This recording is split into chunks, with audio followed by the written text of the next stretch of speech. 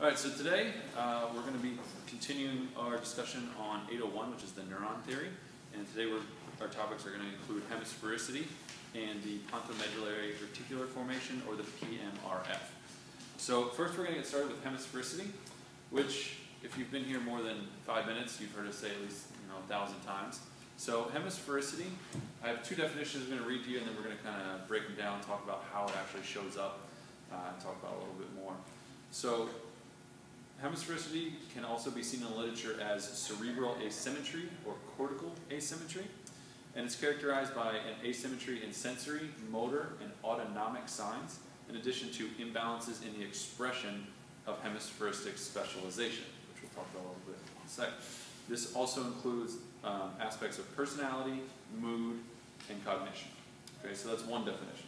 The other definition is hemisphericity involves the assumption that two hemispheres of the brain control different asymmetric aspects of a diverse array of functions, and that the hemispheres can function at two different levels of activation.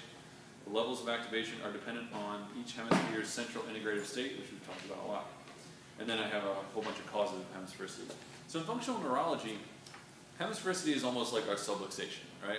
It's the thing that we're trying to treat, it's the thing we're trying to find out. And hemisphericity, globally, we're talking about the cortical activation, but we're also looking at the concept of hemisphericity when we're looking at lower level structures like the brainstem and spinal cord and stuff like that. So specifically, cortical asymmetry is just to the cortices in the brain, but you can also apply it to everything else, right? So the first definition talks about asymmetry in sensory, motor, and autonomic signs. This is the reason that when we do a bunch of neurological tests, we're always looking bilaterally. So, for example, we're looking at pupils, right? You're looking, is one pupil bigger than the other? Well, that can mean that either maybe one brain's firing too high or another brain's firing too low. It can be either one, but we're just looking for the asymmetry. So one finding doesn't give us a hemisphericity, right? If you do a blind spot, we're thinking maybe the bigger one is where the hemisphericity is, but until we do the rest of our tests, you can't say. So a couple causes of hemisphericity could be things such as subluxation, spinal stiffness, spondylosis or DJD, intrinsic muscle weakness, which is kind of your postural tone, you start to get that posturing, increased A to P curves in the lumbar and cervical spine, a increased A to P curve in the thoracic spine, increased postural sway, or pelvic floor weakness, right? And what all that's kind of saying is, if it sounds like this to you guys, is afferent stimulation is decreased, right? That's the big thing. And I was reading a little bit more about kind of the concepts of hemisphericity.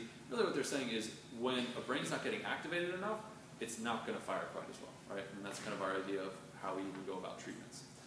So we talked about this, I think 3 or 4 weeks ago, about the central integrative state, and it's largely determined by the afferent stimulation as well as nutrition and oxygen. So what are the 3 things we need for every neuron to survive? Anybody? Fuel, oxygen, and activation, right? So if you lose any of those things, you start to lose the neuron. And traditionally, hemisphericity, it's been around for a while. They talk about it a lot in like psychological and psychiatric articles. And it was only applied to the processing of language and visual spatial stimuli. And today we've developed it into almost everything, right? So before you have things like, oh, well, language is more on the left, or visuospatial stuff's in one side or the other. And now we're saying, you know what? If you actually look at the brain and you see that there are 2 distinct hemispheres, like we did on the dissection, they're only connected by those transcallosal fibers that are communicating between the 2. So if you can think of them kind of almost as opposing forces, right? So you have the 2 hemispheres that are trying to each kind of control their part of the body and control different aspects. And if one starts to fire higher than the other, it can dampen or inhibit the other side's activities. Or it can even ramp up its side's activities, right? So the new kind of concept applies to such things as approach versus withdrawal behaviors, maintenance versus interruption of ongoing activities, asymmetry of the ANS, which we're going to talk about in our next topic in a few minutes, of the PMRF, and then asymmetric modulation of sensory perception, and then your cognition, attention, learning, sensory process, stuff like that. So your classic hemisphericities, right, that you hear about in the literature outside of functional neurology are things like left side hemisphericity would be such as depression or dyslexia, whereas a right-sided hemisphericity, classically, we've all heard about, we just heard Morgan the other day talk about ADHD, right? So ADHD, behavioral disorders are classically right brain or right hemispheristic problems, okay? So this is, for those of you that have been doing this for a while, we do these cerebellar tests, right? Finger to nose, all sorts of stuff. One thing I thought was really interesting is during cerebellar testing, the slowness of movement, not necessarily discoordination, is more likely a breakdown in the cerebrum. So it often represents a decrease in cortical function rather than cerebellar, right? Yeah, so bradykinesia type of movement. So, if you have somebody doing finger to nose and they're like this, okay, well, you're thinking maybe more cerebellum. But if their one side comes in and hits their nose right away, but then the other one is just kind of like this, now we can think, okay, maybe that's a little bit more cortically controlled. So just a kind of little clinical tip, to take away from that. So, yeah. So basically, when you're looking at hemisphericity, really easy way to think about it is you have the two sides of the brain right here, right? And they're just either firing they should be firing at this same level, right? If for some reason, say, I don't know, I'm a baseball player, I'm a basketball player, something, and I'm just overusing the heck out of the right side of my body, and that's firing over here to my left, we'll say this is the left brain, and I'm just getting a ton of afferent stimulation, it might increase my frequency of firing to up here, and now this brain is more dominant, and it's going to start to suppress the function of the other side of the brain, right? So, in our treatments, what would we do? We would do things that are going to stimulate this right side of the brain, bring up its afferent activation, so that they can both fire at a higher rate. Okay, so that's the whole idea of hemisphericity, and this is really central to everything that we do and everything we talk about in the rest of the modules, right? Anybody have any questions about hemisphericity? We've been over it about a million times, but I just kind of wanted to summarize and give you a really global picture. We're pretty good with that. Okay. The next thing I want to talk about is, well, Russ isn't here today, unfortunately, but the PMRF. Anybody that's been here for a couple quarters knows that Russ loves the PMRF, right? So, what is the PMRF? It's the short way of saying the pontomedullary reticular formation. So, in the brainstem, you have your mesencephalon, which is right under the thalamus, right?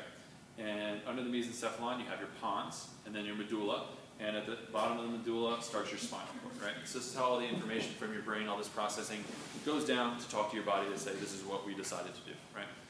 So the pontomedullary reticular formation is just this massive network of neurons in the pons and the medulla that deal with everything, essentially. So the way I've heard it described is if you want a good way to, if you have insomnia and you need to go to sleep, pick up a book about PMRF.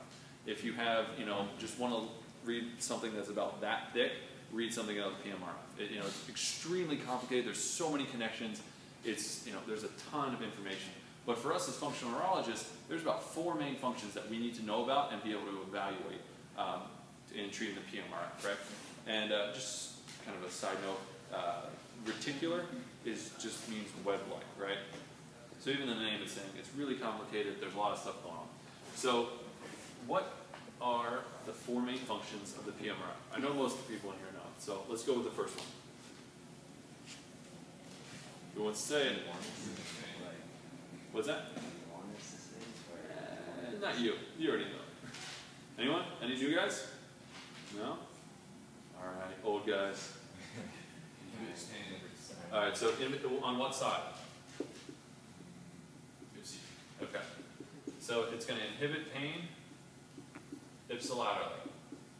And for anybody that was at the module this weekend, we know that it inhibits the pain actually by attenuating the pain signal coming in from the dorsal horn. So it's going to fire down, the PMRF is going to fire down to where the pain stimulus is coming in and dampen it. So it inhibits pain ipsilaterally. What's the second thing that it does? Inhibits IML. Inhibits IML. Okay. On what side? Ipsilateral. Ipsilateral. Okay.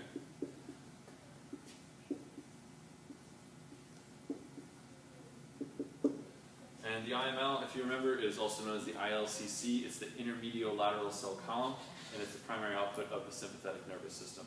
So when we were talking earlier about hemisphericity, the cortex, we talked maybe week 2 about the fact that only about 10% of cortical output goes to contralateral volitional involvement, right? 90% of the output is going down to the brainstem and medulla, all that kind of stuff. So this is like your corticospinal tracts, right? And this is all going down to your mesencephalon, pons, and medulla. Well, out of this 90%, here's your mesencephalon, your pons, and your medulla.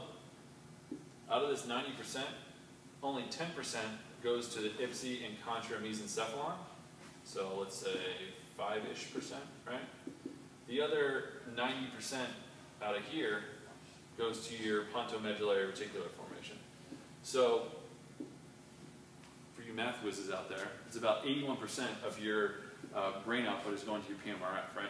And if one of the main functions is to inhibit the IML, if you lose brain activation, right, and you're not stimulating this PMRF, it's not going to inhibit the IML, and it's going to allow the IML to bring up its level of activation. So, one of the, we'll go over the findings of this, but one of the things that Dr. Carrick likes to look at is almost like a window into the sympathetic nervous system, is to look in the eyes and check the vein to artery ratio. So if you have a VA ratio that's 1:1, that's awesome, right? You're not firing sympathetics too high. But if you have, say, a 1:1 in one eye and a 3:1 in the other, that sympathetic nervous system on the other side is working 3 times as hard as the other one. That can be a problem, right? So when you're talking about bringing this up, so you can evaluate it, right? Using your VA ratios, looking at how sweaty hands are, stuff like this, and you find out, oh, the IML is not firing properly, and this person, say you have a patient that comes in with a bunch of pain, and it's not firing. Well, you also know that the brain that's not firing down to inhibit the IML is also not inhibiting pain. So now you're thinking, okay, if I can get this brain to start working and start inhibiting or start activating the PMRF, maybe I can get a little bit of this pain suppression in there. And this is kind of how we're working through this. I'm trying to make it a little bit interesting, whereas it isn't. And what's the third thing that the PMRF does? There's Russ, he'll know these. Russ, what's the third thing that the PMRF does? For old time's sake. Oh, is this where you want me to say something? Oh, are you used to us not talking? Okay, I understand. Third one? Anyone? There we go. So we're going to inhibit, looks like an H. So we're going to inhibit anterior muscles above T6 and posterior muscles below T6. And why does it do this? Why would we want to inhibit these muscles? Anybody know? We talked about this weekend. Yeah, to stand up. So, if you look at, say, a dog or anything that walks on 4 legs, right, they're kind of hunched over like this. Well, in order to stand up, you have to bring these, inhibit the anterior muscles and allow the posterior muscles to bring this part up. And you also have to inhibit the posterior muscles to allow the anterior muscles to bring you upright, right? So as you start losing brain activation, we talk about you'll start seeing posturing. And the type of posturing you see is towards the kind of 4-legged position, right? So you'll see the arms start to go in like this, the leg flare out, and you'll start to see activation of those muscles that were previously inhibited. Okay? And the fourth and final function of the PMRF, there's one more. Sets global tone. Global tone, okay. So, and the way it does that is it inhibits the inhibitory interneurons that project on the ventral horn cells. So the ventral horn cells are where all the motor neurons come out, right? And what it's going to do is it's going to inhibit the inhibitory neurons to actually facilitate muscle tone. And so it's going to set global tone. And the tone you can look at by doing things like when you're doing a leg check, and normally you just bring them up to see how level the legs are. Just keep moving their legs in and see if one leg pushes back more than the other, right? Because that's just kind of their global tone. That's one way to take a look at it. So these are the 4 main functions of the PMRF, and how do we evaluate it? How would you go about trying to figure out the functioning of the PMRF? We talked about VA ratio, right? Does anybody have any other